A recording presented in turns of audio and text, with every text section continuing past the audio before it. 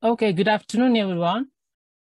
This is the open symposium of the JCES 58th annual conference. Can you hear me? Okay. Okay, I'm Kazuhiro Sugimoto of Tohoku University, and today I play a role as moderator of the symposium.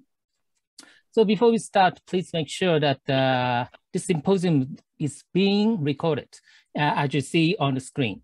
Yeah, you can see REC mark on your screen. So please make sure that this is being recorded, right? And I'd like to briefly explain how to use Zoom functions because simultaneous interpretation between English and Japanese is available today. And so probably many people are used to their functions, but I will explain that a little bit. Regarding the Zoom functions, we use three functions mainly today. Firstly, you can find the Q&A icon on the bottom of your screen. When you have a question, please click the Q&A icon and send your question to a speaker or presenter. And so please send your question in Japanese or English. And please be careful to make sure to clarify to whom you are asking, okay?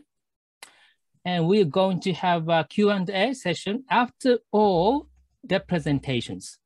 We will deal with some questions or all questions, I hope, from the audience in the discussion part, in the last discussion part. So not after every presentation, okay? So secondly, we will provide speakers materials or other information during the webinar using the chat function, okay? You can find it in the middle of the bottom of your screen. Please receive the information by clicking the chat icon, all right? And finally, as I said, we are providing simultaneous interpretation. So please find interpretation icon in Japanese, 通訳 icon at the it's a global icon at the bottom of your screen and select either Japanese or English. And in addition, please make sure that you turn on the mute original audio button. Okay. In Japanese, original audio mute にする so otherwise you will hear both English and Japanese simultaneously. It's confusing. So, okay, and so that's the 3 points you need to pay attention to when you participate in this symposium, okay? All right, so we will start the symposium now, okay?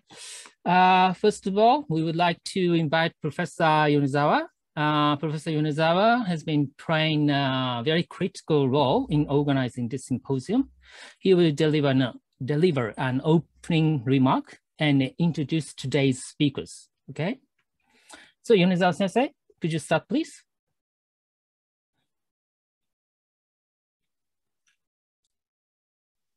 Thank you very much, Professor Sugimoto, and hello, everybody. On behalf of the Hokkaido and the Tohoku members of the Japan Comparative Education Society, JCES, I would like to welcome you to today's Open Symposium. We set the title of today's symposium as Internationalization of Education Research and the Role of the Comparative and International Education. Comparative and international education has contributed to the education research communities with its international and comparative theories, frameworks, and methodologies. Based on these international profiles, our research is now recognized as a mainstream of education research. At the same time, the various fields of the education research, such as the sociology of education, economics education, psychology of education, are also activating their international activities, and the international exchange with the global and regional education research associations, and also the education association with other countries. These phenomena could be identified as the internationalization of education research and also the internationalization of education research associations. Then, what are the values to be international in education research and the education research associations? I am currently leading a research project examining the internationalization of education research associations. Under this project, we have conducted interviews and open discussion with the leader of the major education research association in various fields in Japan and other mainly non-English speaking countries such as the mainland China, Hong Kong, Taiwan, South Korea, and Germany.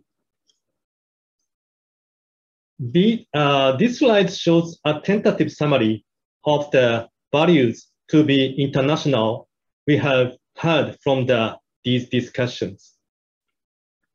As to the positive values yielded through the internationalization could be summarized as the left-hand side. The first, education research is universal, borderless in nature.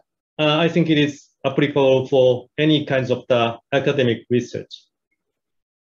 Also, the research performance became assessed by the international citation. So we are quite familiar with the subject level, the ranking so-called. And education is also one of the major fields that can be ranked. And also that we are really sensitive that where our graduate school is positioning. And international research activities, exchange, and collaboration activate knowledge creation. To know somebody different is also, of course, the kind of the main source of the new knowledge creation. And finally, education phenomena are becoming international, transnational, and global. At the same time, we also have had the following concerns or even counter-arguments against the overstress of internationalization. Education and education research have developed linked with the national and the local context. Research and research communities based on national language and culture are the basis of ownership and identity. And finally, national and local contexts are important for career development of the education researchers. Most of us as a education expert, if you want to have the job inside Japan, one of the main area would be the kind of the position of the teachers training program. There, of course, that we need to train the student to pass the examination organized by the Japanese language, and it is highly linked with the Japanese culture and tradition. So from that point of view, it is almost mandatory that to have a very high level conduct ability of Japanese in order to train prepare your students to pass the kind of the examination to be a teacher. What we found is a widely variety of the perspectives and ideas of internationalization among different education-related research associations. We also found these varieties even within a research association, one research association. Our comparative education community, the Japan Comparative Education Society, is not an exception. Some people discuss internationalization as universal, global, and others talk as international as a linkage between the more than one national perspectives. And it can also be discussed as a transnational. The second slide shows the background of this variation of our perspective on the internationalization of education research and education research associations. We need to stress our education research activities are conducted on three main platforms. The first one is the individual and the project level. And this is the largest and the most important domain for internationalization. So that each researcher or each project go freely across the border in order to conduct the research. The second platform will be universities and the research institutes. The graduate education and the faculties are the main actors. In many cases, the domain could be hierarchical, namely some are so-called third-class university and dominates in the graduate school education. Some are regional, some are international, and many are national and local. And the research association could be the kind of third platform. Again, some are world association, and others are regional, international, national, and local. However, the relationship between the national and supranational associations with the national association or the local association is not necessarily hierarchical relationship. In my impression, the relationship is more horizontal. For example, we just had the World Education Research Association hosted by the American Education Research Association. But everybody knows that ILA, the American Education Research Association, is much bigger than the WELA. This equal relationship could also apply to the relationship between the individual researchers and the individual research associations. Actually, any research associations, including the JCES, we are highly relying on the individual initiative rather than the top-down initiative in terms to the international activities. When many of the international researchers, graduate school, and education-related research association increase the activities in the international dimension, what would be the unique role of comparative education and also the international education research from now? In this symposium, we invite 4 speakers with deep and wide insights to discuss the future direction of the comparative and international education research. The first speaker is Maria Manzon. She's a leading scholar on research on comparative education research. We are proud that she's an active full member of the JCES and also the faculty member of the Sophia University, a well-known international university in Japan. The second speaker is Terry Kim from St. Anthony's College, Oxford. She's based in the United Kingdom, and she has been leading the comparative, especially higher education research. Her insights on the academics and their identities in the global and the historical scope have given a significant impact on our thoughts on comparative and the higher education research. The third speaker is Edward Vickers of Kyushu University. He is currently the president of the Comparative Education Society of Asia, CESA. But today, he will talk as an individual scholar, not on behalf of the CESA. And this is good for us so that we can hear his critical discussion. We also invited Professor Jeremy Lapley of Kyoto University.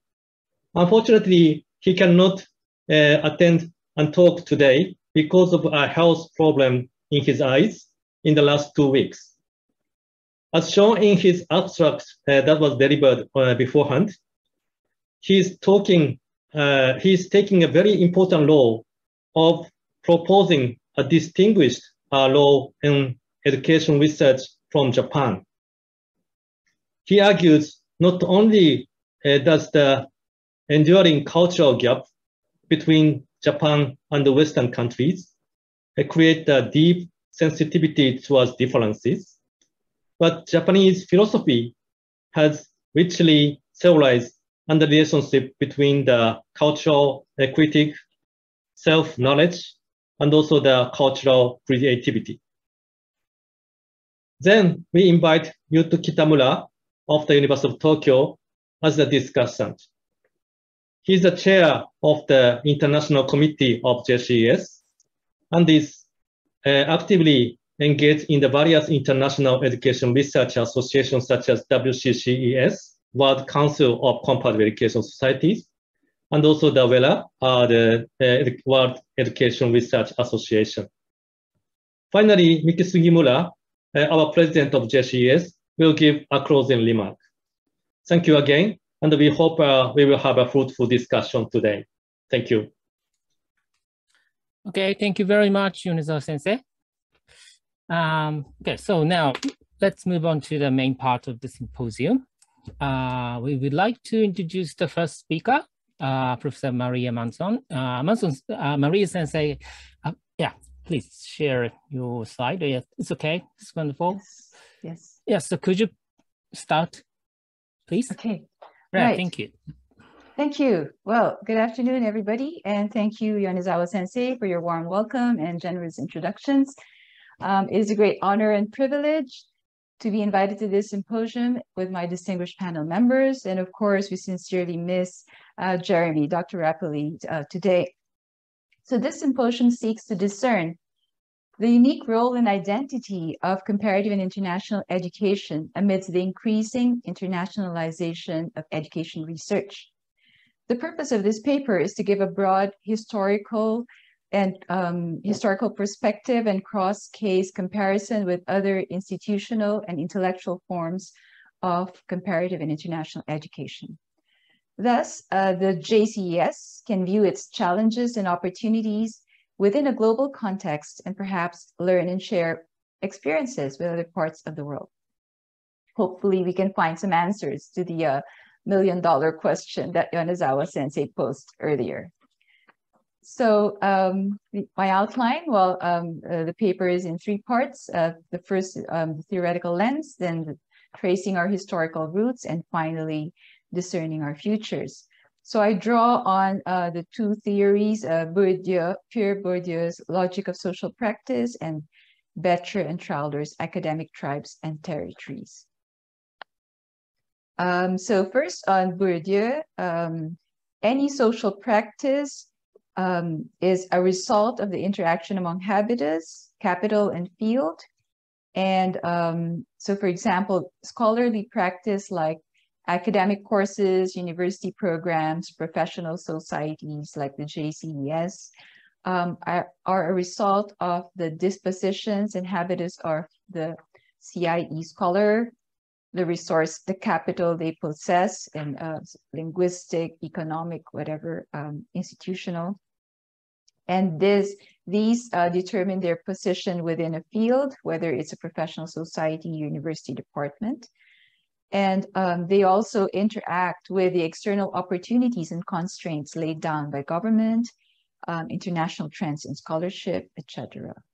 So the intellectual field is like a system of positions and oppositions of struggle of the occupants governed by the law of distinction. And well, I hope the translators are fine. I don't know if I'm going too fast, so please just let me know.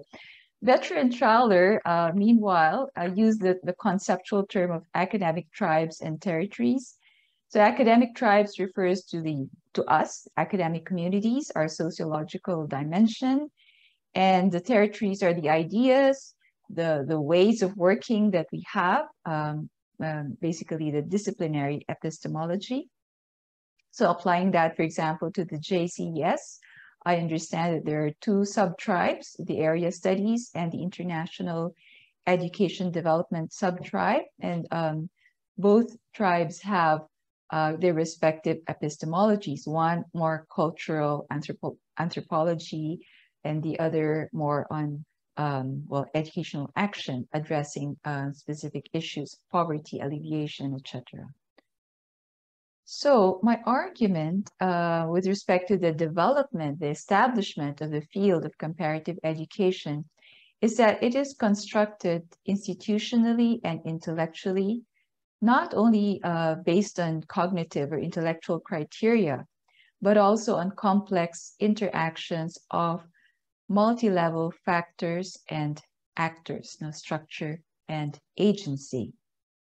And I particularly use this term institutional construction, which means that different, for example, professional societies, academic programs, how do they come in, how do they get established or develop or contract? So it's as a result of the complex interplay of these social forces or factors at the macro, meso, micro level. The habitus, our own habitus, we the scholars, and the different forms of capital that we possess in relation to knowing and doing comparative and international education, and the way we interact with neighboring tribes and territories to compete, quote unquote, for distinction. Meanwhile, the intellectual construction refers to the epistemological dimension, the cognitive power we have, that we compete to have, to name the field, to outline, delineate the boundaries of the field, which one is international education, which one is education philosophy, etc. And so these combined, the institutions and the definitions, these combined produce comparative educations in the plural, so multiple facets of comparative education in different parts of the world. So my particular research, which I'm going to share with you, is fully explained in this book, which was already published, what's that, 10, 11 years ago? And there I reviewed extensive literature on the institutional and intellectual histories of the field, mainly in English, but also in other languages like Spanish, Chinese, and French. And I was particularly personally involved in these two global histories projects, one on the World Council member societies and the other on the teaching of comparative education at universities worldwide. And these are also being updated in their second and third editions. So through these projects, I had collected cross-cultural data on over 52 countries. So I move on to tracing our historical roots, institutional histories. So what I mean by institutionalization is the creation of a separate sphere of scientific activity, for example, academic courses, scholarly societies, and I will focus on these two, academic programs at universities and the professional societies, their histories and how those different multi-level factors interacted with scholars' position in the field. So this map shows the early traceable university courses of comparative education in the world. Started at Columbia University in 1900, in Manchester 1905, and we also have, well, Tokyo, Beijing, and various others. These are all within the period of 1900 to 1945. In terms of the in terms of the comparative education societies, which are members of the World Council of Comparative Education Societies. So the World Council was created in 1970. Prior to that, there were already these various societies that you can see in 1950, the US CIES. 1960 to 70, we've got the European, the Japanese, the Canadian, and South Korean. So those 5 professional societies were the founding members of the World Council of Comparative Education Societies. And well, these have grown, the members have grown, and now there are 45. And of course, there are many more comparative education societies, there are several others which are not yet members of the World Council, but so there should be a total of more than 50 existing in the world. Then, well, more than those factual, you could say, descriptions, I'd like now to present my argument about the institutional construction of the field in terms of a university program and as a professional society. My argument is that it's not based only on intellectual reasons of epistemology, but also pragmatic and political reasons. So the first, institutionalization at universities. Okay, so we are, right.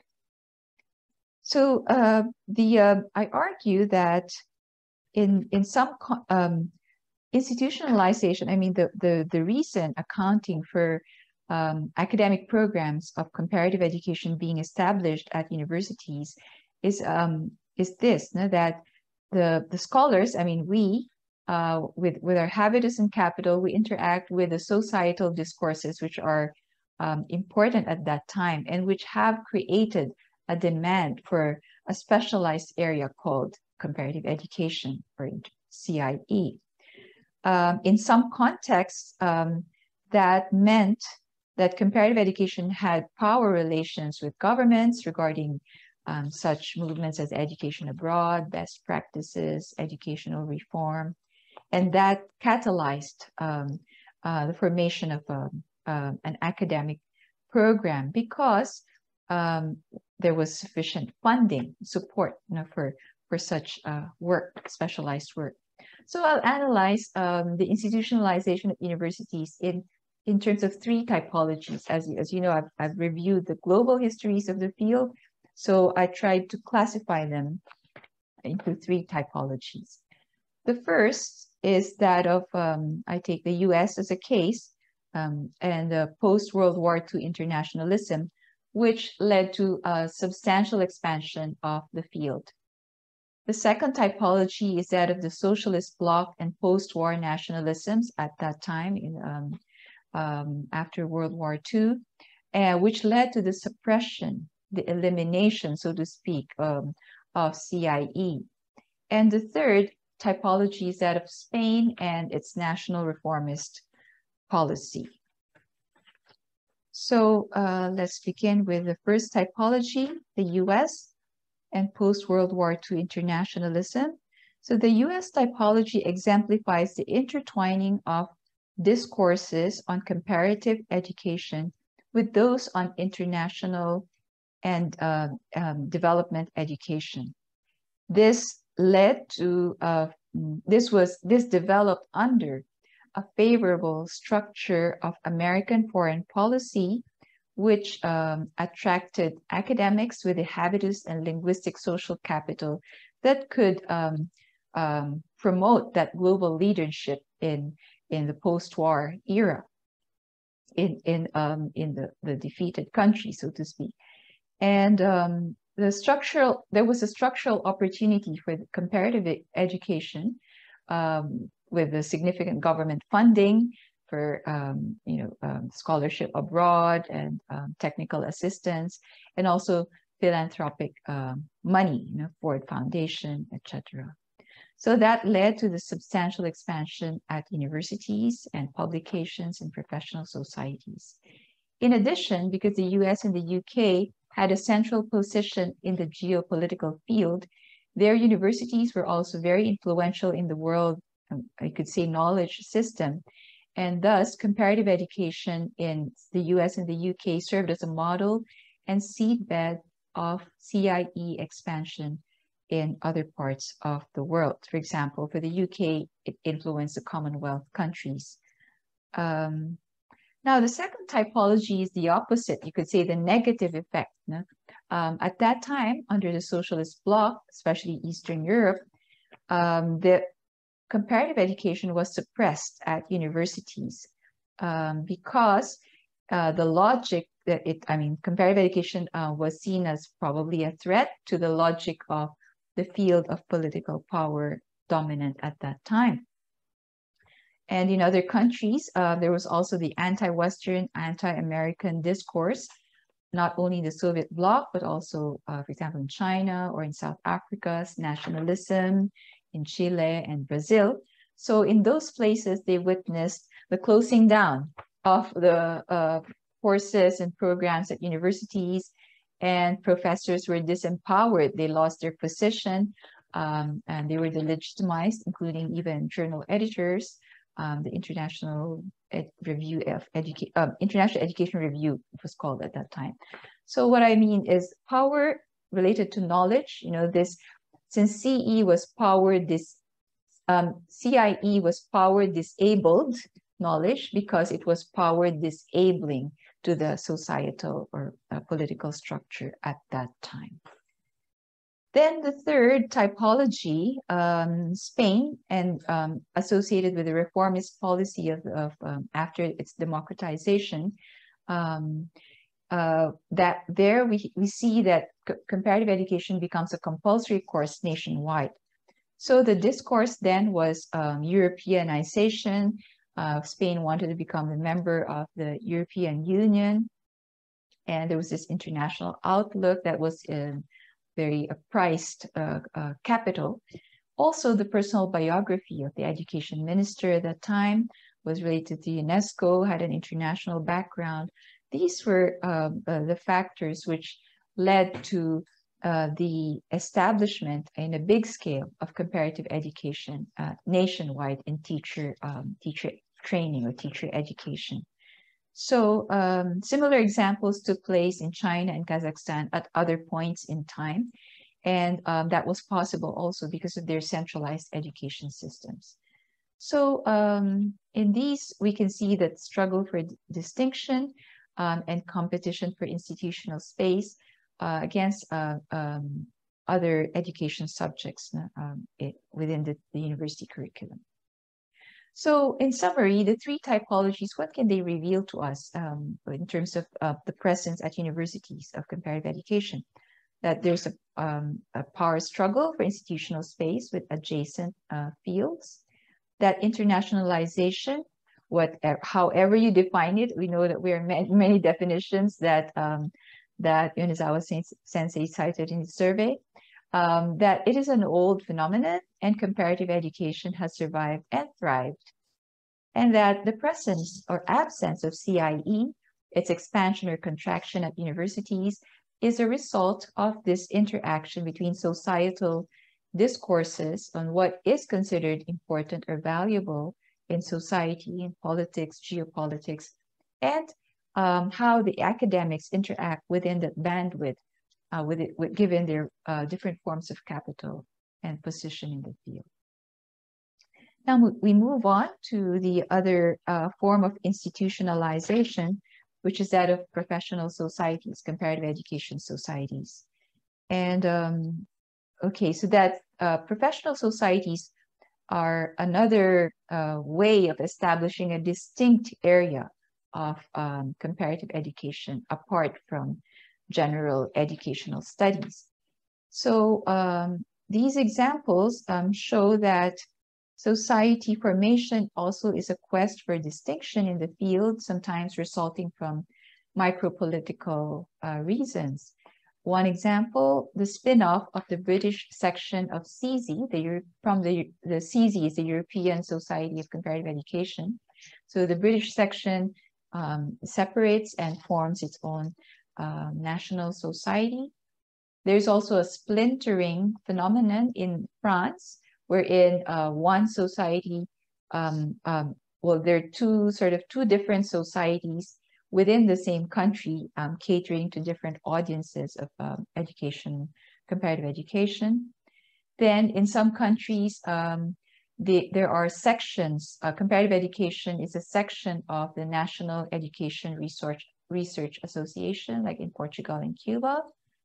Then there are also mergers because of declining numbers of international education members. Some of the related societies try to form in the UK. They group together to form the UCFIAT, which holds conferences every 2 years, and the different sub societies like BASE becomes the main organizer on alternate years. So they could also be merging, not just splintering. The other issue in the institutional histories of the societies is that of the name change. So some of the societies have debated and changed their names, adding the international to the comparative education name. The JCES also had discussed this in the past, but remained with a C in order not to confuse it with the other well-established Japan International Education Society. So these reflect changes in academic tribes, the people, and also the ideas they work with, and those are reflected in these names and such other formation of societies. Okay, so what can we learn then from here is that there is that professional societies are a form of the quest for distinction, for institutional space in relation to other similar or related educational societies. And it's not only moved by epistemological reasons, but also by pragmatic micropolitical reasons. Now I shift to the intellectual construction. So we move on after the institutions, programs, societies. Now we move on to the intellectual construction, which is the power to name and define CIE boundaries. Just one example, because of the limitation of time, is that of the struggle to define a canon for CIE. For example, Steve Cleese, the past president of CIES, sets educational action on poverty, inequality, and development as central to CIE. But Robert Cowan would, however, be wary of scholars who act comparatively upon the education world. Instead, he would distinguish very strictly between academic comparative education and applied comparative education. So from this, I would claim that definitions are positional. They are based on the scholar's position and in the field and the breadth of vision in relation to other positions in the field. And that is influenced by the scholar's habitus, perhaps also some micropolitical interests, but also the cumulative work done. If one has worked more in international education or one more in the theoretical academic comparative education, that shapes our view of the field. Then also our capital, which is what is valued in academia, what is valued in the nation, what is valued in the international field. And of course, our own epistemological position. So these determine the scholar's position and definitions. So we cannot take definitions as per se, but we need to examine who is talking from what position. So this is another way of viewing how we comparativists interact with all these different multi-level sociological factors, geopolitical demands down to the students' demands, and with epistemology, which disciplinary epistemology do we affiliate with, etc. So by that, it will depend on whether the institutions and the definitions either broaden or become more strict. Okay. So winding down, if everything is internationalized, what then is the role of CIE? So if Yunizawa Sensei, $1 million question, if the international dimension is also present in other fields of educational research, what then is left, or what is our unique role? I invoke Garcia Garrido, a Spanish comparativist, who located comparative education at the third level of comparison. So he classified the educational sciences into subfields, the analytical, synthetic, and analytical synthetic. So the analytical sciences analyze a specific aspect of the educational process, and the actors, as anthropological, the means or the methods, and the ends, the why of education. And then also the synthetic sciences, well, they call it in Spain general pedagogy, studies the entire educational process. But history and comparative education fall under the hybrid of the analytical and synthetic. So we're looking at education from the perspective of space and time. So from the perspective of comparative education, we have the challenging task of synthesizing the contribution of many different aspects of systems of education, drawing on the insights of diverse branches of education and other disciplines beyond education. Thus, it can be argued that the academic territory of the disciplines the academic territory of CIE is wider than that of the internationalized sub-disciplines of educational sciences, internationalized psychology of education, sociology of education, etc. So we have a broader territory than theirs. Conclusion, discerning the futures. So having analyzed our global institutional and intellectual histories, we now go back to the question at the beginning. What is the unique role and identity of CIE? What are the worthwhile moral purposes of comparative and international education? Well, the JCES has two tribes. One seeks a deep understanding of a culture, while the other seeks to promote international cooperation in education and development. In my view, a worthwhile purpose of comparative education is to use the comparative method and perspectives to achieve the fullness of truth. Through comparison, we can transcend the partial individual truth in one society or philosophical tradition and ascend to a higher level of truth. The aim is not to evaluate or judge or rank which is better. The aim is holistic comprehension and dialogue across cultures. Having such holistic knowledge, we can seek to address issues of social justice based on the equal dignity of humans and our interconnectedness with the non-human world. They are the two sides of the same coin, the inseparable aims of comparative and international education. Thank you for your kind attention, and I look forward to a lively discussion with you and our panelists. Thank you. Okay, thank you very much, Maria Sensei. Thank you for your wonderful presentation. Okay, all right, so we go, as I mentioned, that you can send your question through the Q&A icon at the bottom anytime. Please feel free to send your question anytime, okay? All right, so we're going move on to the second speaker, Professor Terry Kim of Oxford University. Professor Terry Kim has many affiliations on the slide here.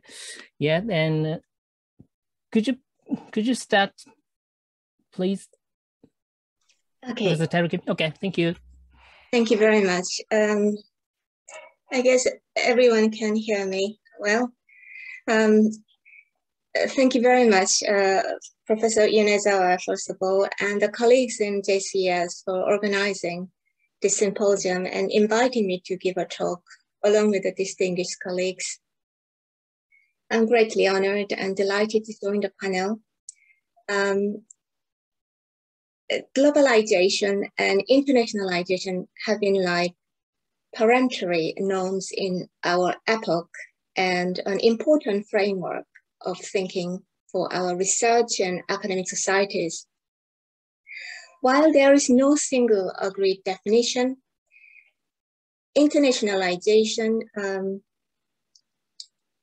has been a core policy and one of the main features of transnational knowledge exchange to facilitate globalization.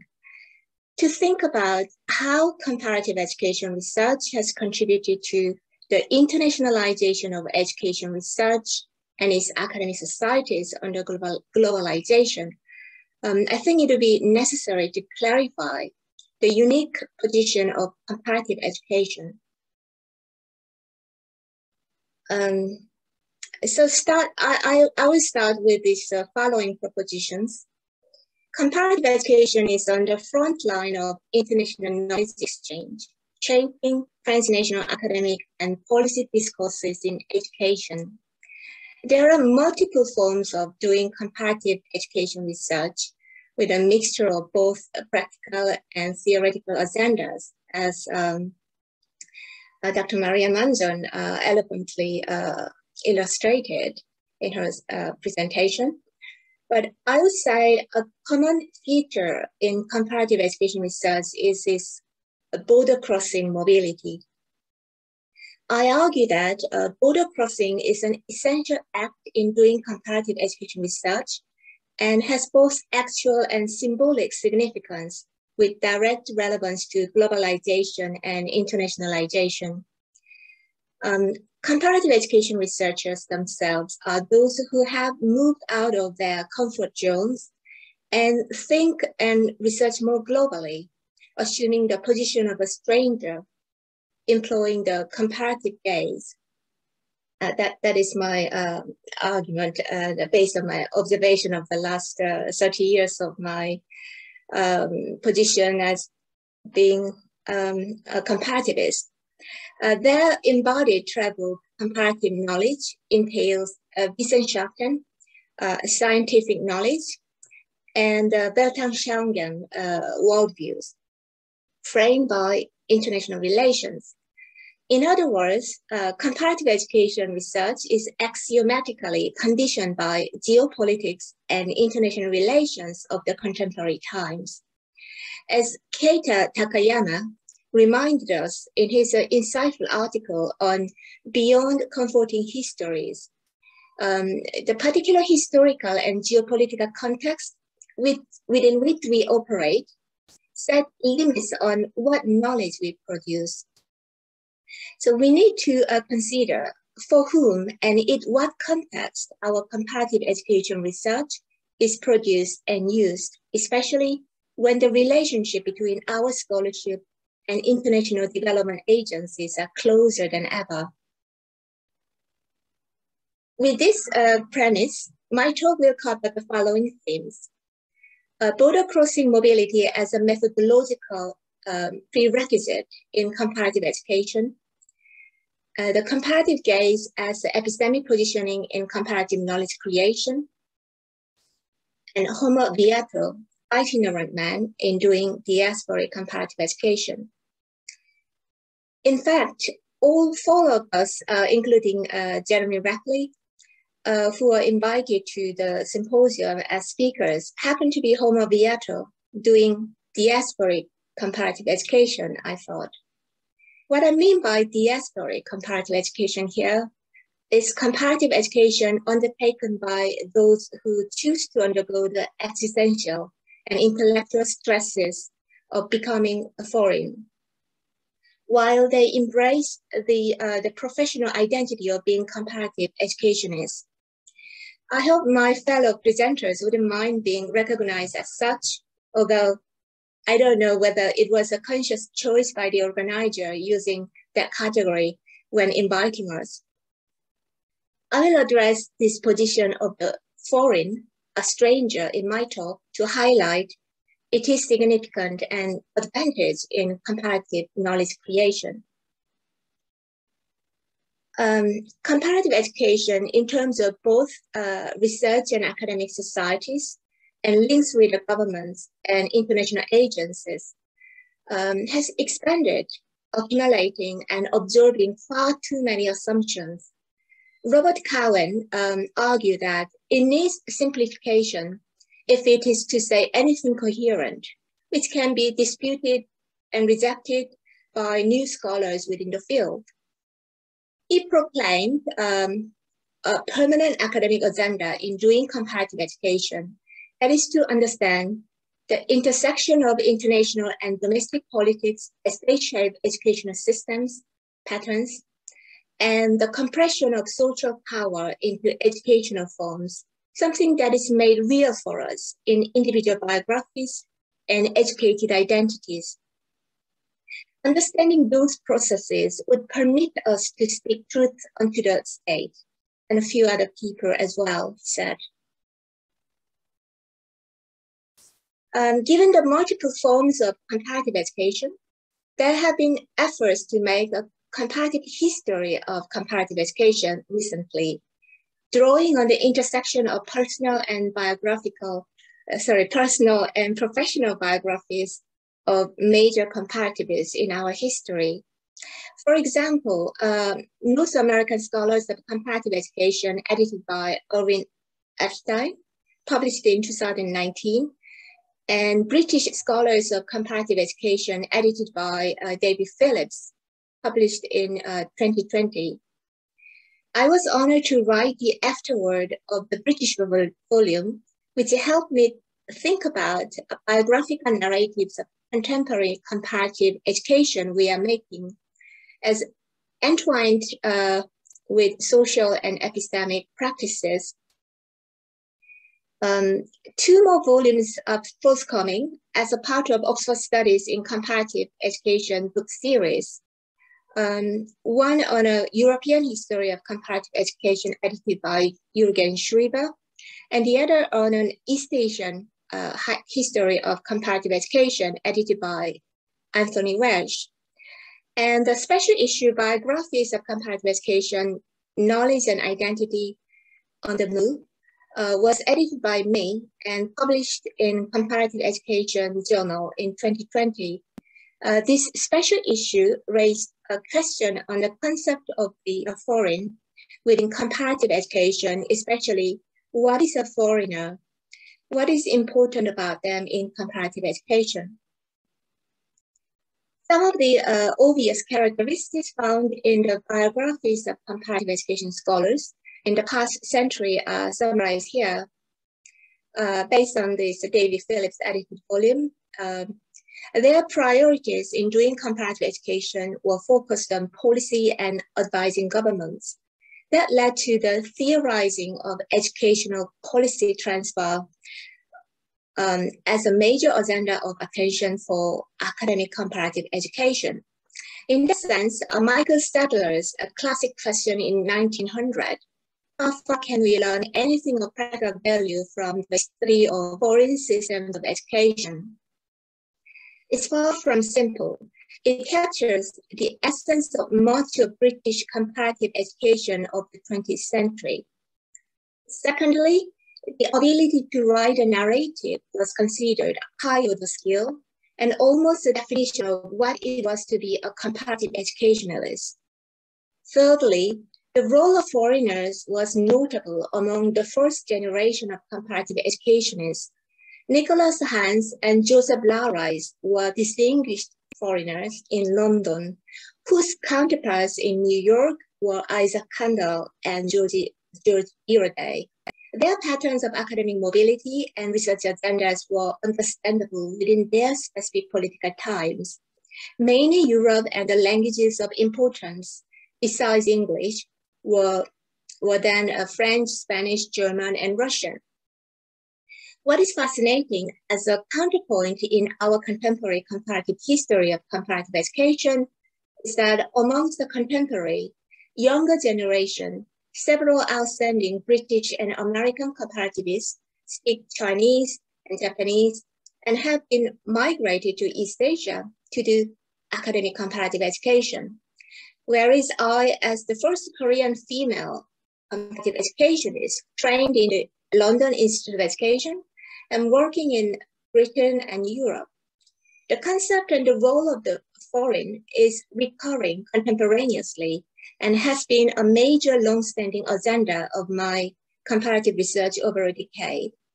The institutionalization of comparative education as a field of studies to be taught as a university degree course is credited to Joseph Larrais and Nicholas Hans in London in the middle years of the 20th century. Thereon, their former students or younger scholars in the field, including the authors in the present volumes and other contemporaries, have continued to consolidate academic comparative education in Britain and Europe and beyond through academic societies such as CZ, BASE, ESER, CIES, World Congress, World WCCS, and also academic journals such as Comparative Education, Oxford Review of Education, and Compare, and the World Yearbook of Education, for the last 40, 50 years or so. The relatively short history of comparative education as a field of academic inquiries over the last 100 years or so has seen several shifts of agenda and motivation reflecting the epoch of changing international relations. The agenda of attention in doing comparative education has shifted from the desire to avoid conflict by understanding the other after the First World War to a means for constructing the other when new post-colonial nations emerged, packaged by international agencies as a plan for development, and then to the measuring the other and prescribing to the other by the end of the 20th century, as illustrated by Noboa and also Mohammed and Morris. The agenda in doing comparative education, as Professor Cowan explained, has tended to drift into the epistemic and political position of asking what and how can we import, whereas the tradition of international development education has tended to ask, what can we advise you to import? This discrepancy is an unresolved tension, political as well as epistemic. And given the biographies of comparativists of the past century covered in this volume, what is startling is the absence of empires as a major research theme among the comparative educationists, especially given the period of these formative years of comparative education in the late 19th century and throughout the 20th century.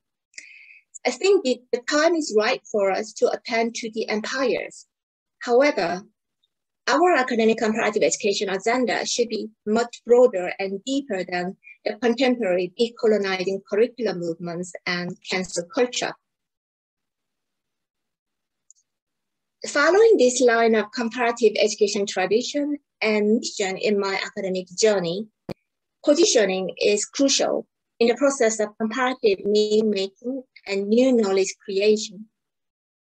I propose the comparative gaze as a means to understand positioning.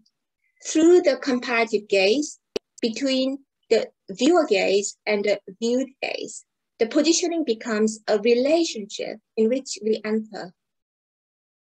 Sartre is considered the gaze the battleground for the self, as the gaze of the other is outside our immediate control. And Foucault, in his work In the Birth of the Clinic, expanded this notion of gaze into the realm of surveillance. The gaze becomes the speaking eye, equated with a knowledge, which in turn is equated with power. Also, we should be mindful of not just a seeing gaze, but also a gaze imagined in the field of the other. As Lacan pointed out, the other is always relative, determined by the gaze, the way in which he or she is accessed. In the phenomenological framework of thinking, the other is established through a kind of order that determines what is inside and what is outside, and contributes the meanings of the other as the elsewhere itself or lively absence. The homeworld in some mode of lived mutuality with the alien world, the world of difference and otherness. The theme of my special issue, Biographies of Comparative Education, is a contemporary version of the traditional theme. The comparative educationist as a foreigner. There have been always migrant, transnational academics doing comparative education who were the iconic comparativists such as George Giroday, Nicholas Hans, Isaac Kandel, Joseph Lauray, Robert Ulhi, for instance, as part of our history of comparative education. However, academic migration happens more frequently nowadays, and the field of comparative education is marked by a new generation of transnational academics. At the same time, many comparativists maintain strong connections and research interests in their country of origin. Among the contemporary scholars, in the field of comparative education, some have made positive circular movements after having trained and worked in major centers. If I may take the examples such as Ed Vickers, Keita Takayama, and Maria Manjon could be this transnational mobile comparativists in doing this circular movements. And what is fascinating now is East Asia is becoming an attractive hub for comparativists. And Japan looks like becoming a new hub for comparative educationists, just as Hong Kong has been a popular place for Western academic expatriates in East Asia.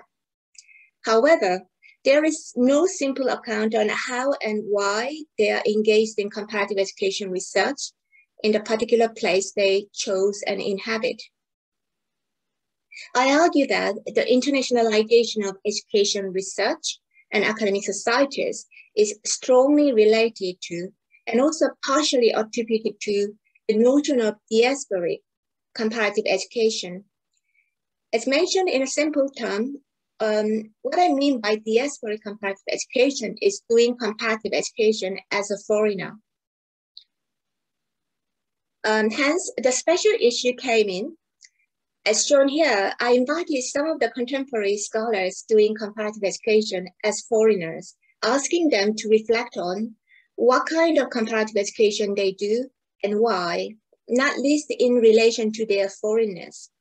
All the contributors have crossed multiple borders and boundaries, territorial, linguistic, cultural, and many others. And they had a sense of restless, reflective discomfort without which worldwide change could not occur, as listed here.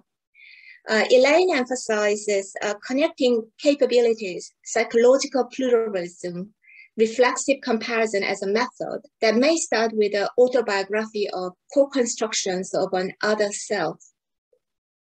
And Ibeto and Yuan critique initiation into the academy still demands acrobats, phantoms, and fools. They suggest holographic transition beyond the official cartography of comparative education, asking who does not appear and why. What will happen if we reintroduce them, calling for collective infidelity? I think it may be called a revolt of the others, instigating an epistemic revolt of all those otherized. And Jeremy considers comparative education as cultural critique. Reviewing Birodai, Laureis, and Ulhi insightfully, he emphasizes the deep experience of otherness that completely shifts the ontological ground towards immigrancy of being. And Justin discusses connectivity and interlocking trends, emphasizing the enhanced relevance of comparative education in an age of competition and collaboration. He wants a reductionism in the form of selective use of comparative knowledge, while educational research and policymaking are increasingly comparative. And Keita introduces negativity in his philosophical sense, speaking of his multiple international relocations, which he identifies as a most significant context to transcend the territorial confinement of knowledge and act as an international knowledge broker. He emphasizes both epistemic and ontological transformation as a comparative educationist. He suggests negative comparative education as a methodological stance in a manner that challenges Eurocentric knowledge and contributes to the pluriverse world. Maria's article provides an autobiographical narrative of her journey of crossing multiple boundaries and concludes with the aim of moral purposiveness in comparative education, teaching, and research. That is engagement with the histories of comparative education. As mentioned earlier, my own article was on diasporic comparative education, discussing what I mean by becoming foreign, which implies notions of unfamiliarity, non-belonging, strangeness, otherness, distance, displacement, temporality, comparability, becoming foreign can bear dramatic social consequences that determine where and in what manner one lives and works, why and how one dies. And Professor Cowan wrote a postscriptum offering the wisdom that history is lived forward regarding this special issue as a contribution to writing the beginning of our future histories of the past, while it was the beginning.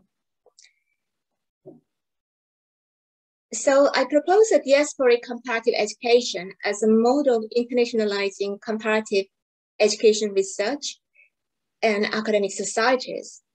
Comparative education now involves crossing and bridging boundaries. Boundaries suddenly becomes an idea at the center of a number of comparative fields. Foreigners in linguistic and epistemic metropole can be potentially good comparative educationists, as evidenced in the formative years of comparative education, such as Hans, Laurie, Kandel, Brickman, and Bierday. Language is a mode of subjective existence and a way of making sense of the world. Writing in a foreign language is a conscious ontological choice to become foreign epistemically. Though not all of them doing comparative education and publish in foreign languages would become automatically liberated to assume strangerhood fully. Many comparative education researchers here, whose first language is not English, may have thought about the linguistic challenge in publishing and communicating in English as the academic lingua franca nowadays. But for some of the prominent scholars and writers, shifting language was necessary and deliberate to make original contribution to knowledge. According to Samuel Beckett's phrase, it is a need to be ill-equipped. And according to Jhumpa Lahiri, it is like being in a self-imposed linguistic exile to transform herself. For Bierday, people wrestle with foreign ways to learn about their own roots. It is self-knowledge born of the awareness of others, a sort of relational and reflective awareness, understanding our own. We might say that may be the ultimate value of comparative education. I would emphasize here the peculiar function of the comparative gaze that makes it happen.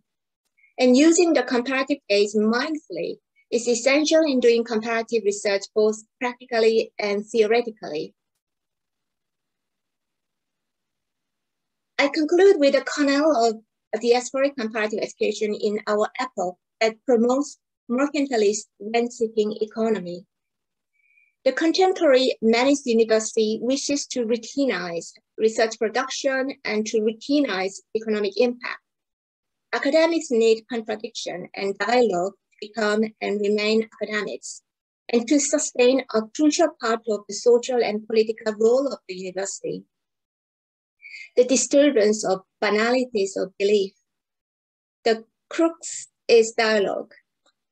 Intellectual dialogue, the possibility of contradiction, the creation of different interpretations by the disciplined and imaginative refusal of academic orthodoxy. The academic problem is then how to sustain one's strangerhood in the domain of knowledge creation.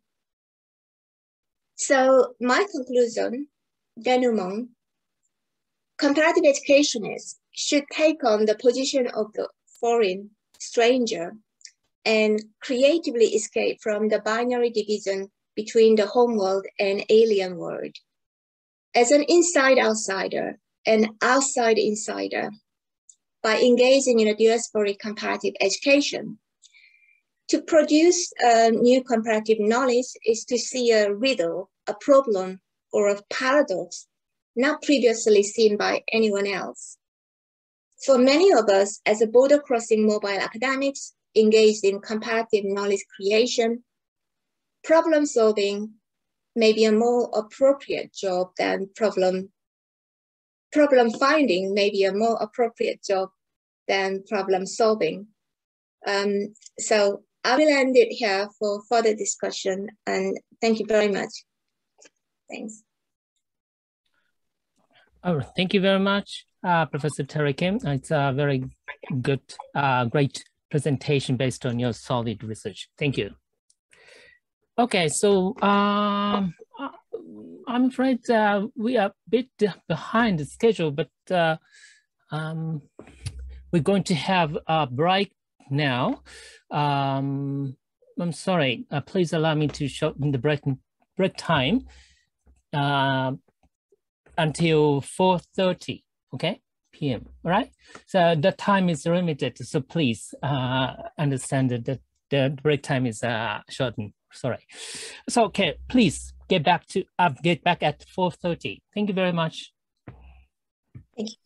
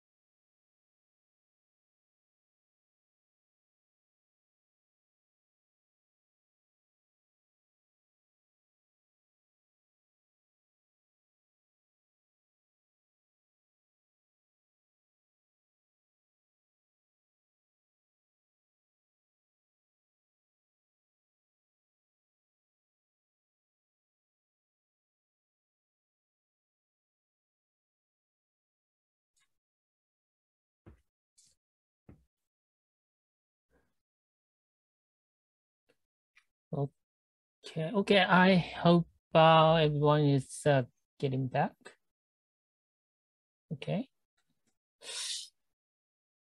Okay. Okay. All right. So we'd like to resume the symposium. Okay, and then we're going to invite the third speaker, Professor Edward Vickers of Kyushu University. Right, and you don't use any material on the screen. No. Okay. So please start your presentation. Thank you. Well, thank you very much. Yeah, I'm grateful to Professor Yonezawa, Professor Sugimoto, and all their colleagues for involving me in this very interesting symposium and for the opportunity to discuss with Maria, Terry, Yuto Kitamura, and other scholars. Now, as Yonezawa Sensei mentioned at the outset, I'm not speaking in my capacity as president of the Comparative Education Society of Asia.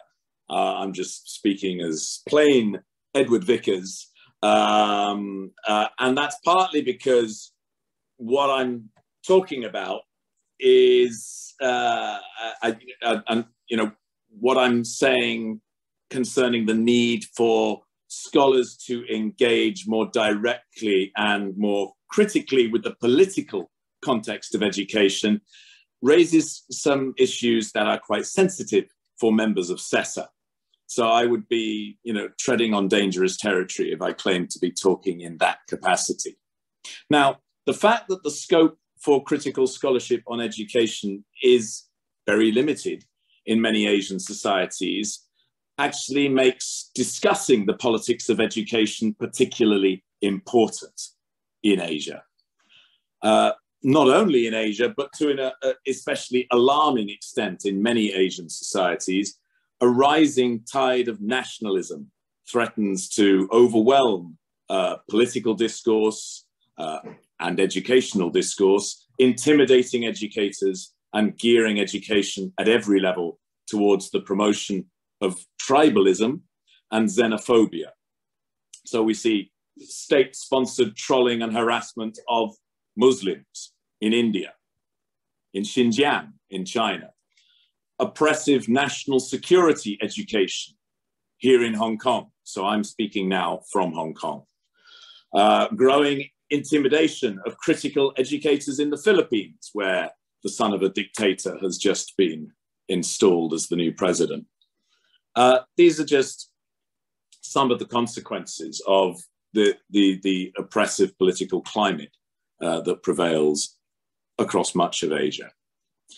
At the same time, governments and corporate interests, not just here in Asia, but worldwide, are promoting an ultra-competitive, individuating, meritocratic ideology that reduces education to the pursuit of job-ready skills. And linked to this, ever more intrusive forms of quantitative assessment of learners, of teachers, of schools, of researchers are being deployed in the name of accountability to control and monitor the education sector, the work that we do as educators and as researchers. And the effect of all of this is to intensify a culture of competition and insecurity within schools and colleges that deters students and educators and researchers often from debating sensitive political issues, or that denies us the time and energy to do this.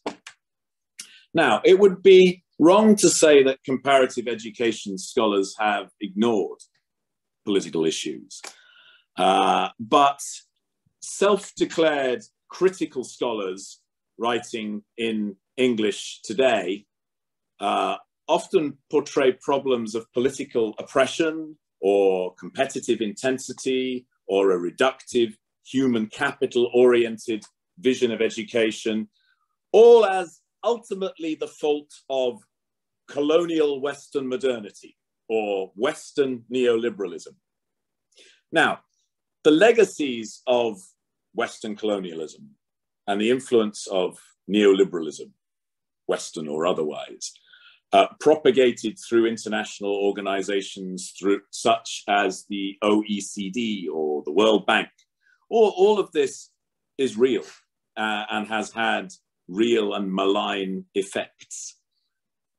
But do we really think that all the problems of our 21st century world or of our education systems can be laid at the door of Western states, Western dominated institutions, or something called Western culture or Western hegemony? Because if we believe this, then it's tantamount to believing, for example, that China's communists or India's Hindutva ideologues or the Oji-chan in the Jiu Minshuto in Japan are all the brainwashed dupes of Wall Street and Silicon Valley. Now, there are several problems or dangers with the recent fashion in Anglophone comparative education for decolonial critique focused almost exclusively on the West. First of all, the OECD or the World Bank or the American state are actually all relatively soft targets for critical scholarship. So, for example, Andreas Schleicher, the boss of PISA, does not have the power to send his critics to rot in jail or undergo forcible re-education. Secondly, and more seriously, one-sided critiques of Western coloniality are propaganda gifts to authoritarian regimes in Asia and beyond. Work in the sort of decolonial vein is actually increasingly cited today in scholarship and government propaganda coming out of China or India or other authoritarian societies in Asia and elsewhere. And it's used to support arguments that blame all manner of social and political problems on the West, while bolstering the victimhood narratives that underpin authoritarian nationalism.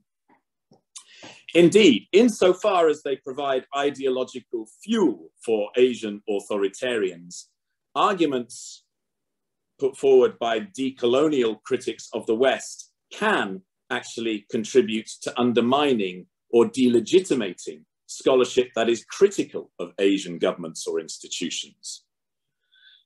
The unbalanced anti-Westernism of some decolonial scholars also, I fear, if anything, tends to alienate rather than persuade the broader public within Western societies themselves.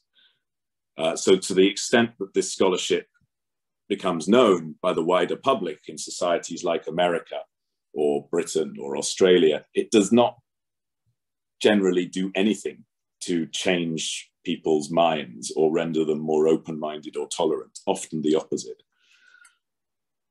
Now, for all that, at least the fashion for decolonial critique in Anglophone comparative education reflects an enduring scope or space for critical and politically engaged scholarship in many Western societies. Despite the attempts of right-wing governments and corporate interests to undermine the security and the autonomy of the academic profession, as is happening in societies like America or Britain or Australia.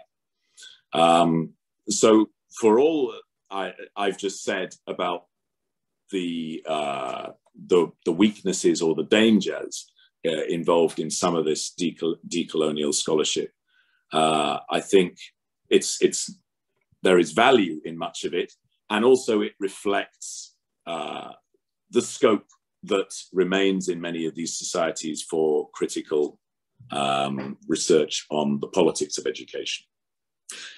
But what of the situation across Asia? Now, I've recently spent 2 years working on a major global review of education coordinated by UNESCO's Mahatma Gandhi Institute on Education for Peace and Sustainable Development. This is in New Delhi, in India. This is UNESCO's only Category 1 institute in Asia. And the fact that it's associated with Gandhi suggests that it should see confronting the violently divisive political context for education in India and elsewhere as central to its mission, but it doesn't. Now, this institute receives almost all of its funding from the Indian government, and that government is now dominated by Hindu fundamentalists and what we might call techno-fascists, who have been seeking to intimidate or silence critical voices in the media and in academia within India. So far from promoting a Gandhian critique of the educational implications of chauvinist nationalism or religious fundamentalism, the Mahatma Gandhi Institute avoids all of that and instead today is focusing almost exclusively on brain science and psychology, which are areas that are entirely unthreatening to the Hindu nationalist agenda of the government there. And the Mahatma Gandhi Institute is not an outlier in the field of educational research, or indeed of comparative educational research across Asia. Both authoritarianism and neoliberalism across Asia and beyond make for a climate increasingly receptive to research that takes a narrowly skills-based, atomizing focus on individual learners.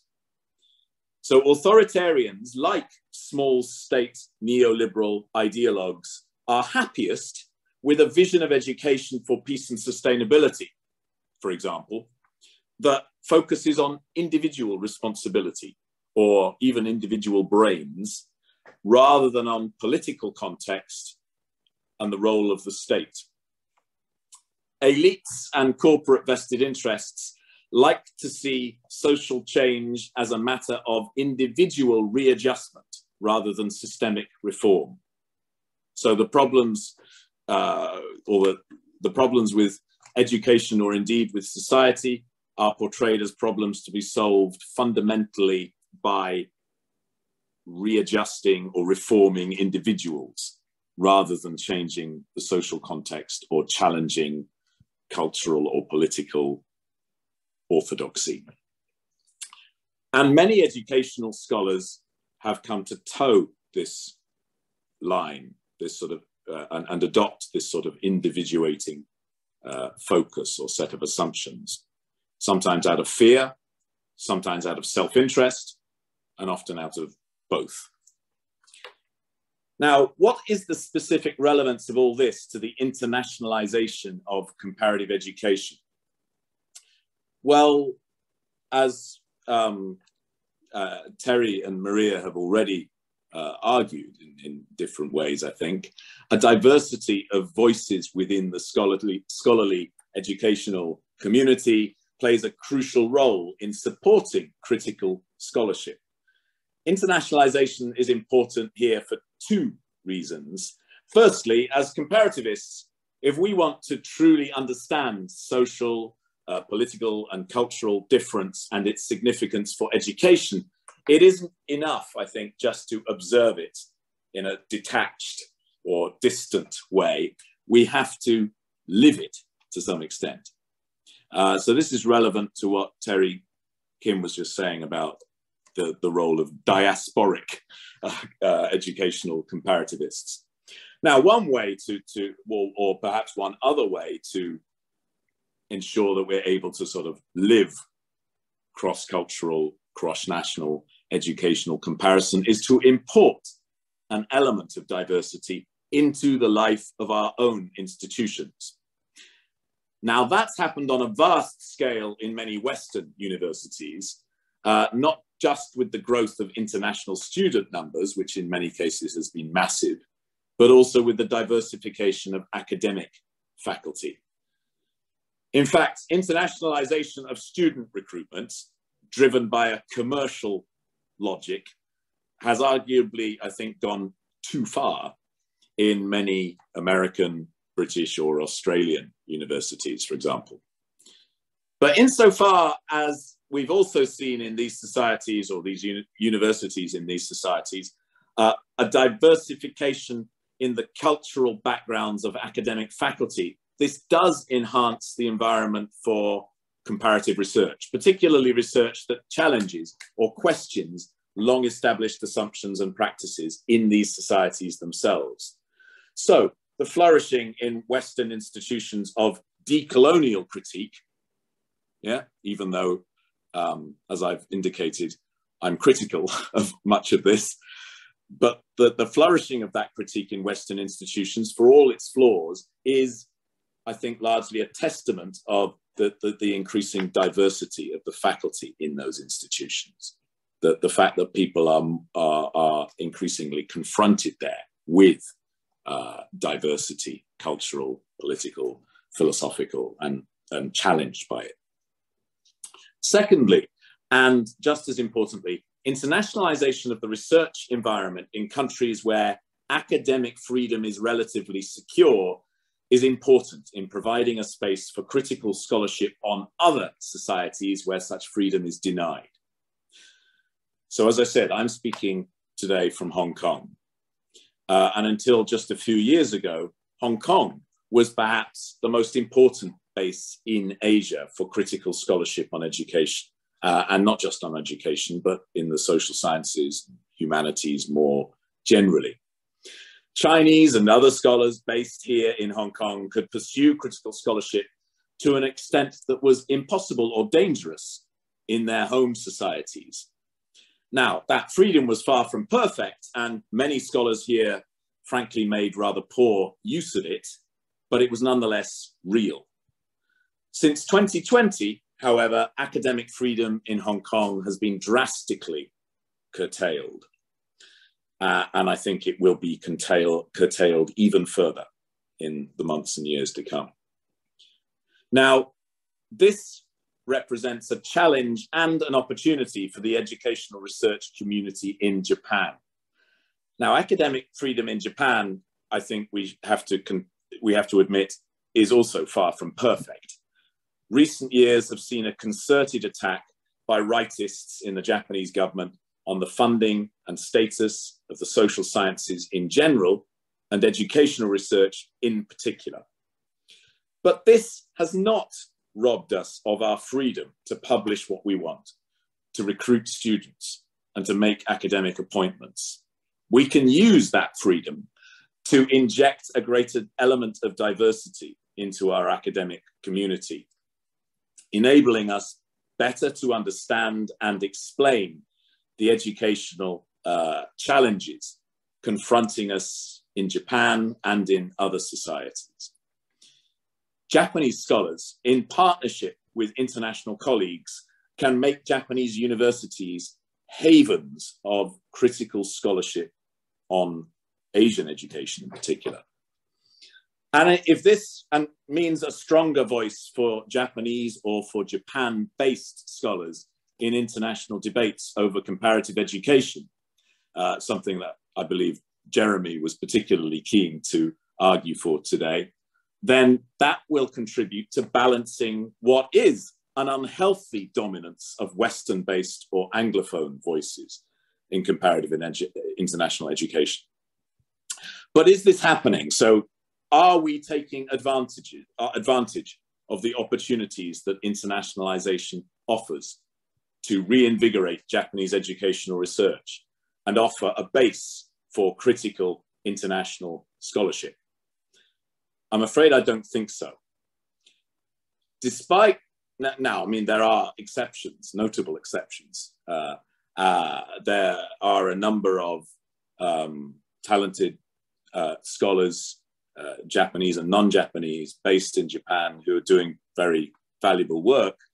But the overall culture of educational research in Japan and of our faculties and departments remains far too timid and inward-looking, often to the point of xenophobia. Now, these are not problems peculiar to the field of education in Japanese universities, but our field is not immune. There is too much unprotesting compliance with institutional pressures to focus on meaningless bureaucracy instead of research or teaching. Too many of us see ourselves as handmaids of government, when we should be offering not just mild suggestions for improvement, but robust critique of the political agenda of education. Our hiring practices, on the whole, remain shamefully discriminatory against women, against foreigners, and against foreign-trained Japanese. Underlying it all is a massive resistance to people and ideas seen as potentially disturbing to established ideas and practices. We're seeking to defend the comforts of the familiar when we should be providing an example to our students and to the wider society of intellectual openness and fearless truth-telling. So Maria mentioned in her conclusion the importance of truth, and I think that's a value that's worth reminding ourselves of and holding on to. So I think this has to change, both for the sake of Japan itself and for the sake of the wider community of educational scholars, particularly across Asia. Japan could become a beacon of academic freedom and critical educational scholarship for Asia. Bringing more international scholars and internationally trained Japanese into our faculties and departments as full colleagues will also lend a new freshness, vigor, and critical edge to our research and teaching. And that's not, and I should stress this, that's not because foreigners or foreign-trained scholars are better than those trained in Japan, but because this diversity will enrich us all. So let's stop resisting internationalization, if that's what we're doing, and embrace it. Thank you.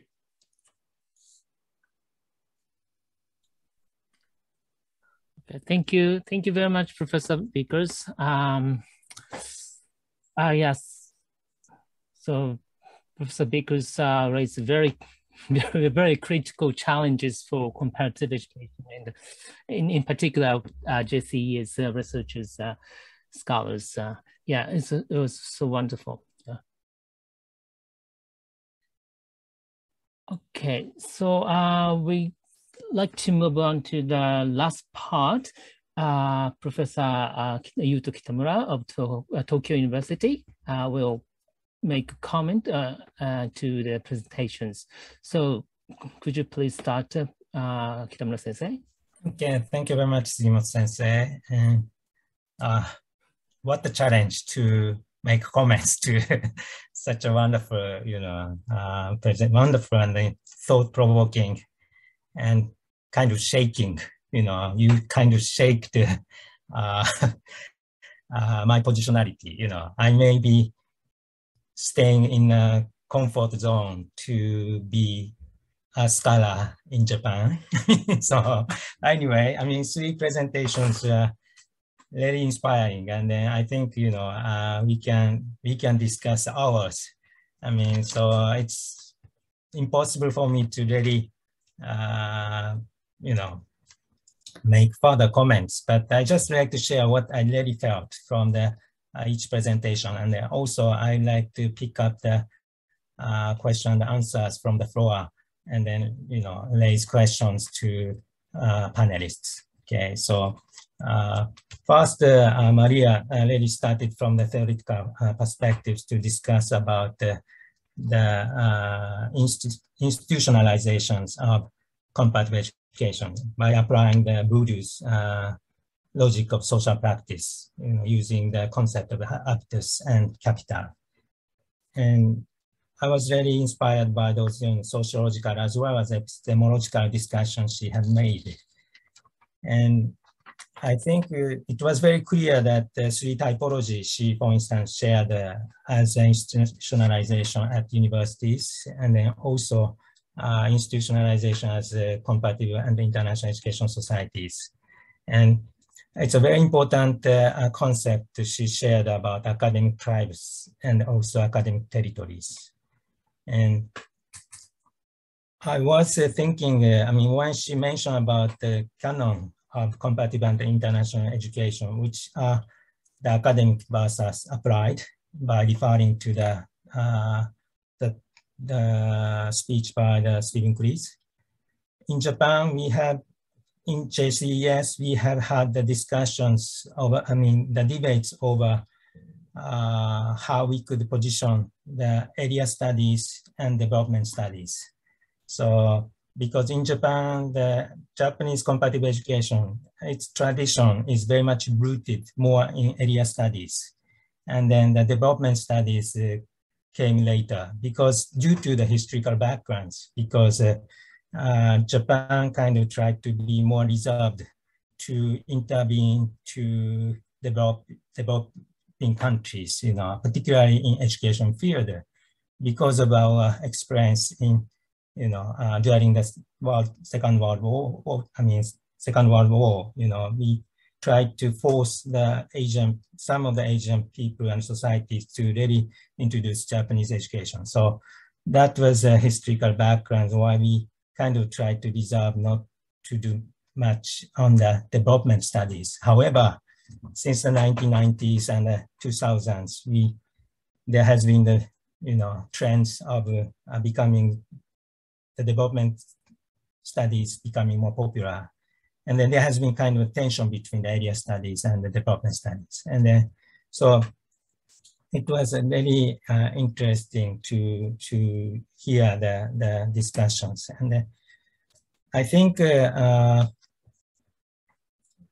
Maria's discussion really reminded us to revisit and re-examine the theoretical frameworks we have been familiar for many years. For instance, those center periphery, world system theory, like, showing the center and peripheries, and then whether we are really depending on the Western knowledge in terms of the production of the knowledge and so on. So my question is how to really change this kind of the hierarchical order in terms of the production of knowledge we have in the field of comparative and international education, as well as education research, in a wider sense. So this actually relates to what Lenny Ed discussed there in the end in his really powerful talks. But this hierarchical order is very strict and rigid. That's also for as a matter of the fact that's probably true as well. So how we can challenge this conventional notion of world system theory or dependency theories, and how we can really challenge that. That's one question I'd like to share with you. And I have a few questions, and I also like to refer to some of the questions in the Q&A box. So each panelist, you can just pick up one of my questions and then try to really respond to, please. So then I would like to move on to Terry's, very, very insightful presentations about the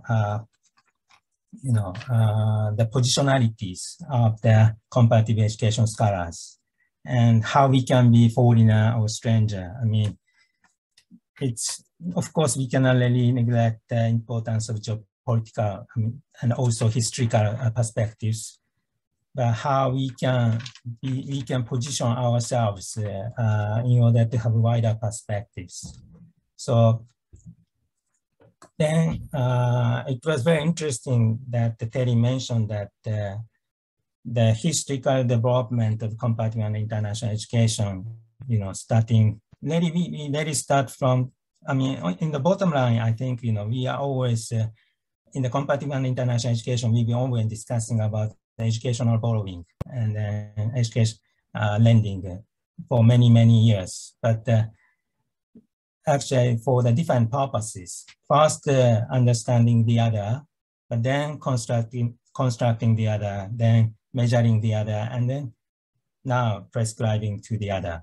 So this historical development is quite clear for us. But then through such development of the comparative and international educations, I was wondering, what is really the roles of the comparative educational scholars? And that's the issue of the positionalities. I think Terry raised us. it was very, very interesting that she mentioned that becoming the, we can be inside outsider or outside insider. And then in fact, on the panel, you are the very good examples of kind of playing both roles, inside outsiders and outside insiders. So, but also Terry referred to the Asian diversity as well. And for us, the language is always the issue. I mean, so it's kind of interesting. I mean, of course, you know, it's not only a Japanese comparative educationalists or those comparative educationalists based in Japan. I mean, the training in the comparative education, the acquiring language, foreign language is very, very important and essential. And then that's, of course, you know, that applies to other parts of the world as well. But in Japan, this issue of language has been very highlighted in the field of comparative education. So somehow when you mention about foreigners or strangers, we kind of, you know, link this issue of the language. Of course, language is not only just the words. Language actually reflects the identities and, you know, cultural and historical identities as well. And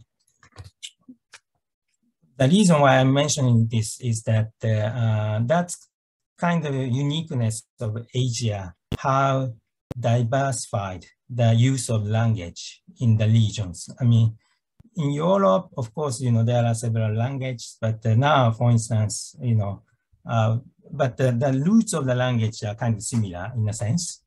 If you take a look at Latin America, you know, of course, because of the colonial history, but they kind of share some language similar in Africa. I mean, Asia has more diversity in terms of the language. And this also makes the situation much more complex. So, you know, how do you think of the issue of language, particularly in the context of Asia? Again, you know, when I say language, it's not just the words. I mean, it's more like a representation of the culture, okay? And I now would like to move on to the Eda's powerful speech. I was really inspired by your discussions. And then actually, when you discuss about the importance of the politics of education, yes, that's probably to some extent, as you kind of mentioned, many scholars, not only comparative educationalists, but many education scholars in Japan, we've been a bit struggling to really deal with these political agendas. Of course, some people are very, you know, have stronger voices, but many scholars seems to be more reserved in Japan. I mean, is that very cultural or social? I'm not really sure, but you know, some comparing to other countries, I mean, probably, you know, we may be a bit more reserved, but at the same time, that doesn't mean we don't consider it as important. We really consider politics very, very important as well. Okay, and your discussion about you know, you have raised many issues. I mean, like the risks of state interventions to the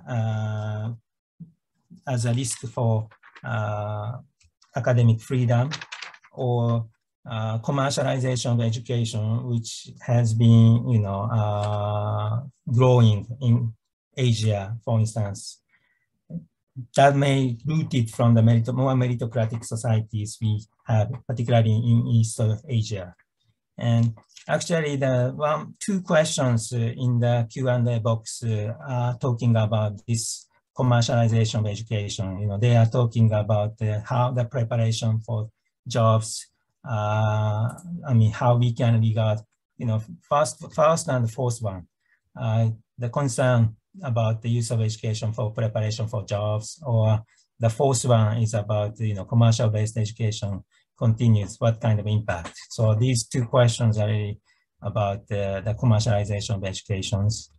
And also, sorry, I should have also mentioned about the issue of mobility, which all of you mentioned, and then particularly Terry really made quite interesting discussions.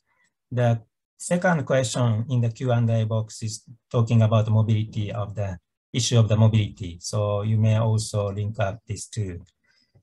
And let me look at another side. Yes, diversity of voices, and the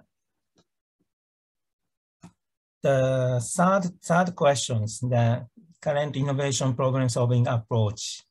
This also refers to the current trend or the trend of the certain discourse about, for instance, competencies promoted by OECD, and this influence of the international organizations, which may be influenced by the Western neoliberalism as well, or so this third question can be also linked to what Ed discussed about how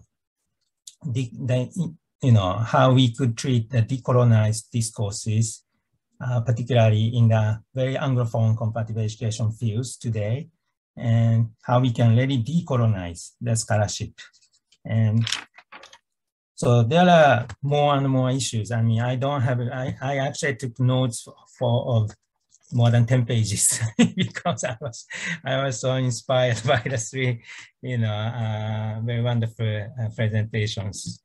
But then the last but not the least, I mean, I think this is very important message to us who are based in the comparative educationalists who are based in Japan. Because as Edo kind of mentioned that there may be a possibility for us to promote more collaboration with scholars outside Japan.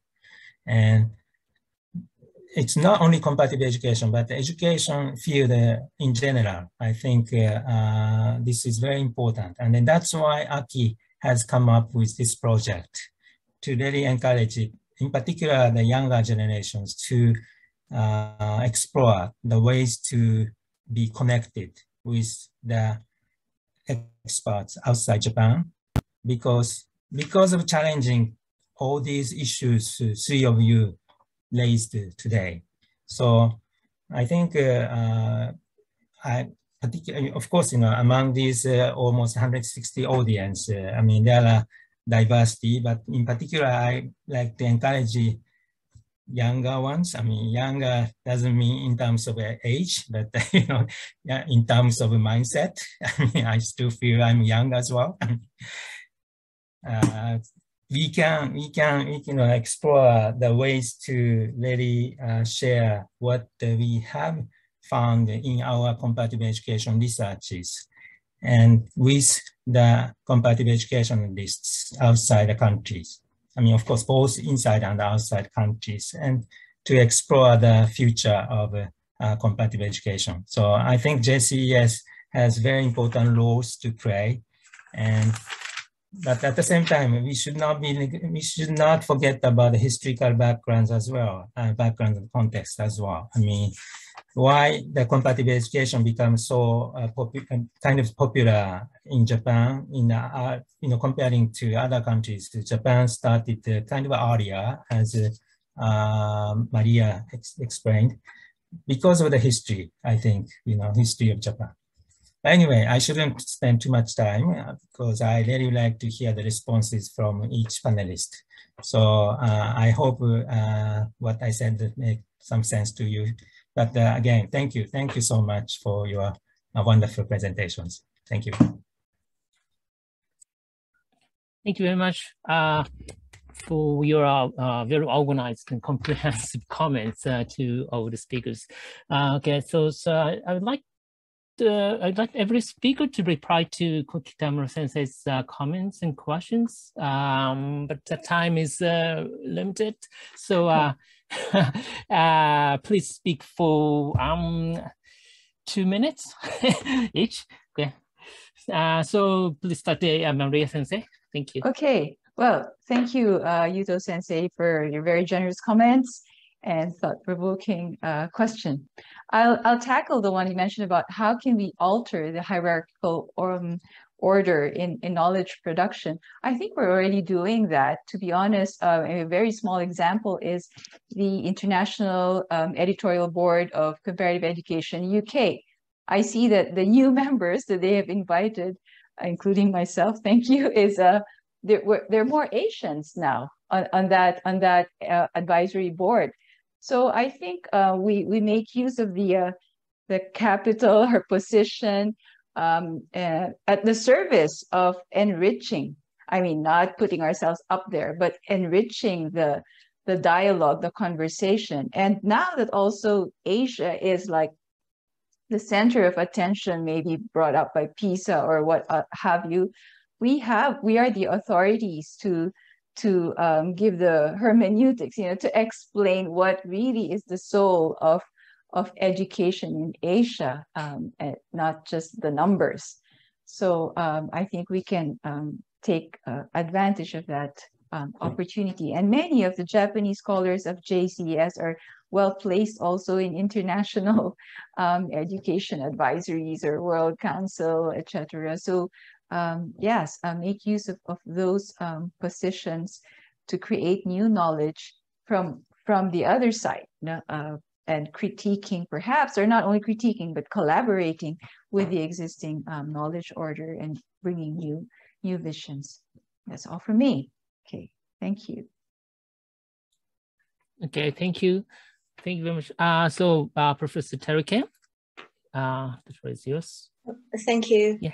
Thank you very much, Professor Yuto Kitamura, for your comprehensive, insightful summary and comments on our presentations. And regarding your point about this, the position of the foreigner and the stranger, taking this inside-outsider, outside-insider, the role in creating comparative knowledge as a comparative educationist that I mentioned. I think it's not just confined to the people who are literally foreigners doing comparative education as a foreigner in a country outside of their origin. I think we comparativists can assume that the notion of the strangerhood in epistemic positioning and then doing comparative education, knowledge creation. So it is. I'd like to emphasize that it is epistemic positioning, not necessarily not only about the physical mobility per se, and then it's having that positioning. I think it is important to be mindful of the thinking outside the box, because when I mentioned that perhaps the more appropriate role for comparativists would be problem finding rather than problem solving itself. So I know that as the comments in the Q&A box, some mentioned that this importance of problem solving in as linked to this one element of the competency measured by OECD, for instance.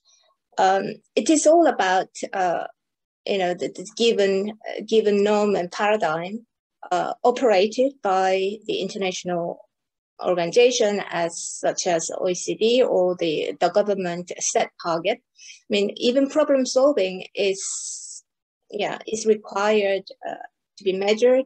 And I think the comparative, as Adhika also mentioned, to be the robust, to make a robust critical comparative education, it is important to be to be outside of the box, and then to find something that the most people have taken for granted and do not even think it is a problem. But we as a comparativists who have a multi-dimension of different norms and different systems we are aware of, we can actually offer a problem, the new problem found in our comparative knowledge, in the process of comparative knowledge creation. And am I taking up too much time? Or I mean, one more comment, may I, in response to Professor Kitamura's comment about diversity within Asia. I think that, as mentioned in the in my special issue on internationalization and development in East Asian higher education, the special issue that I edited, the term Asia indeed is a geographical referent, but without necessarily the cultural the commonality. But so when we say the some kind of common ground we talk about within Asia, it may be more precise, it may be more relevant to consider East Asia, which has the I think the confusion and also the Chinese logographic writing system we shared in the civilization, I mean, like China, Korea, Japan, Vietnam, and yeah, those the confusion and the like a European the civilization based on Latin. I think this Chinese logographic writing enabled the mobility and communication of the East Asian scholars in the ancient times, and then, but contemporaneously, I mean, we are obviously hyper diverse, and then beyond this continental boundaries and borders. I mean, as I mentioned, that Western scholars like Ed Vickers, Jeremy Ratley, I mean, and many others, they have acquired the knowledge of the East Asian languages, and then they do the robust critical academic comparative education based in Japan. And as I mentioned, Japan, I think, has become a new hub for critical academic comparative education. So yeah, I will stop here.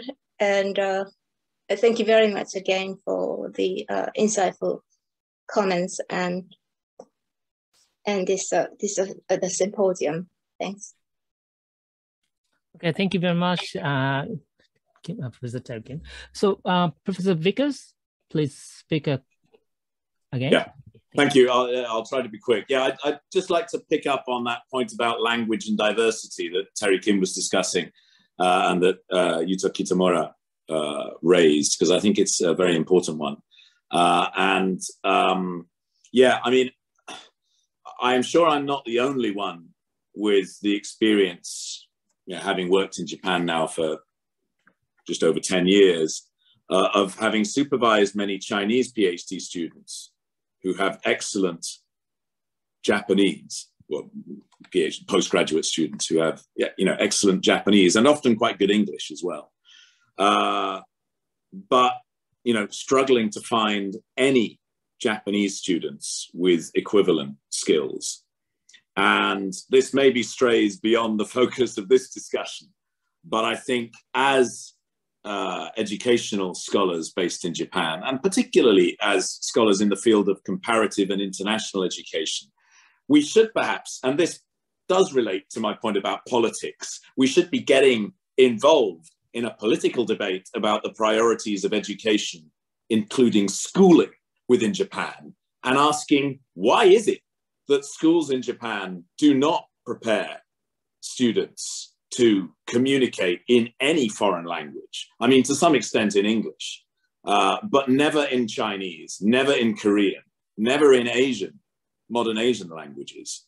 You know, this is extraordinary in international terms, the complete neglect of any foreign languages other than English. I mean, to some extent, it's a feature of education systems across East Asia, but Japan is an extreme case even within East Asia. And this it raises questions about the political agenda of education in Japan, more broadly, I think. And now, Professor Kitamura mentioned the comments in the sort of question and answer box, and how they raised questions relating to commercialization of education, or the comment I made about the sort of focus on job-oriented skills. I think these may be confused two separate issues, distinct issues, which is commercialization and an instrumental vision of education. So, I mean, I mentioned commercialization as a feature of higher education in many systems in many Western, especially many Anglophone countries. And actually, in that respect, you know, Japan's higher education system still now, today, remains less commercialized than systems in England or in America, for example. And that is a strength, actually. That's something precious that we need to try to protect. Although, as we know, I mean, this is something that is also under threat. In Japan, there is pressure to sort of make money drive the priorities of our research, you know, more directly in Japan as well. But yeah, I mean, the instrumental vision of education's purposes in Japan in particular is closely connected to the government critique, or the Ministry of Education's critique of education in universities as a field of research, as distinct from education as a field for teacher training or, you know, directly policy-related research on educational improvement. So, yeah, I mean, instrumentalism is I think a key target for us as critics of education policy within Japan, but also as comparativists, you know, looking at the international sphere. I think I'll stop there. I was going to respond to Professor Kitamura's sort of remarks about politics, but I'll leave that for the moment. Thank you. Yes, actually, we have passed the closing time, but please give us a few more minutes to conclude the symposium. So, Kitamura-sensei, do you need any responses? Okay. No? Right. Okay. So, and how about Professor Yonezawa-sensei? Do you make some comments? Okay. Thank you so much. And I simply would like to say that to respond positively to the third comments from the Q&A box, that the innovation, and thanks for the innovation of the communication materials and the online tools, we can make it this kind of a very similar discussion in Japan, or the kind of from Japan, or the with Japan. So I think it is really the promising time, and the language does matter, but this is really thanks to the two excellent colleagues who are doing the interpretation, and also we record this discussion, so that this means that we can use it for any language later. Thank you so much. Yeah, thank you. Thank you very much for all the speakers. And so at last, we are going to invite Professor Sugimura-sensei, the president of JCES, to make concluding remarks. Okay, Sugimura-sensei, please. Thank you very much for the excellent, exciting, and provoking the symposium today. On behalf of the Japan Comparative Education Society, I'd like to say a few final words with appreciation to all. First of all, I'd like to thank the presenters who took time out of their busy schedule to speak today. In order of appearance, Dr. Maria Manzon, Dr. Tere Kim, and Dr. Edward Vickers all came in from overseas or Tokyo, respectively, and gave us a wonderful speech. Thank you very much. All of them are very leading researchers in comparative education today, And we are truly honored to have them here in one place. I would like to express my sincere gratitude to Professor Kitamura for his wonderful discussion and comments. Very comprehensive, very good discussion in response to this. Thank you very much. I would also like to thank the conference steering committee for organizing this symposium. First of all, the Professor Unezawa, committee director, chairperson of Tohoku University, and also wonderful support from the professors and the scholars, including young scholars from Tohoku and Hokkaido areas. Listening to today's discussion, I have once again thought deeply about the current role of comparative international education. In particular, your discussion gave me an important opportunity to think about the role of comparative education in Japan. At the very beginning of this symposium, Professor Yonezawa pointed out the need to consider the national or local context in contrast to the inherent internationality of educational research. And also Dr. Manson touched on the history of comparative education and development of the universities and academic associates, its barriers, and the polysemy of intercultural construction and the role of comparative education, and also questioned its role. She stated the mission of comparative education is to achieve truth through comparison. By doing so, it will realize a human dignity and social justice. Professor Terry also emphasized the unique position of comparative education as I think it's a homo vital by facilitating knowledge exchange and crossing borders. And also Professor Terry also proposed the concept of the comparative case and the implication and the kernel of diasporic comparative education research while moving across borders. She also pointed out the East Asian role, and Japan in particular has the potential to become an interesting research center in the future. Dr. Vickers, thank you very much. You're wonderful and very cutting edge, the insightful speech. You also pointed out the importance of the future role of Japanese university and research institute in this area. Using the critique of the colonialist scholars as an example, you pointed out the political use of academic and the harm done by authoritarianism and commercialism in the narrow sense of skill-based education. But yes, we must rethink it very, very carefully. But also you spoke of the importance of the understanding and practicing the social, political, and cultural differences. So those points are very inspired us. Thank you very much. We must think about the comparative education role with ensure academic freedom. If I were to characterize Japanese comparative education for a moment as a role its internationalizing world, many people say, yes, in the comparative education research in Japan is strongly oriented toward emphasizing field work, unlike the Western methodologies that aim for theorization. For this reason, sometimes we regard it as a peripheral research with a theorizing orientation or as a counter strategy to Western research. But also it can be said that Japanese comparative education research, while characterized by the field more in-depth field work, we also are aware of the back and forth between the theorizing and differentiation.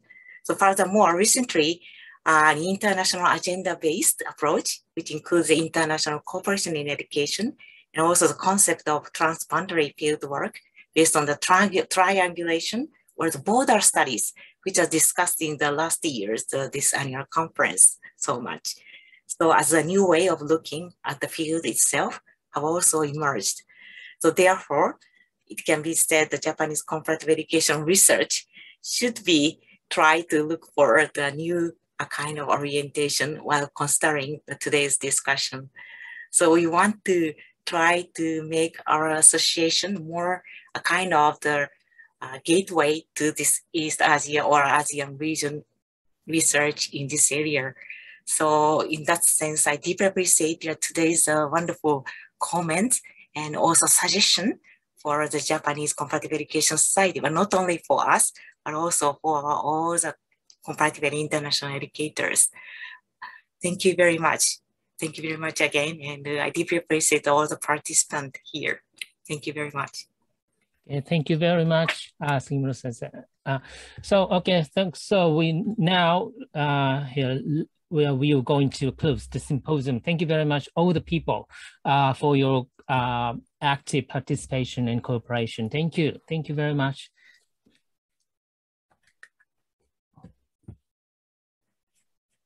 Thank you very much. And absolutely, we need to go to the General Assembly soon, but I really enjoyed, and let us continue to discuss very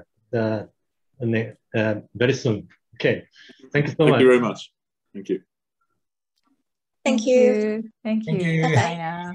Thank you so much. Bye. Thank you. Thank you so much.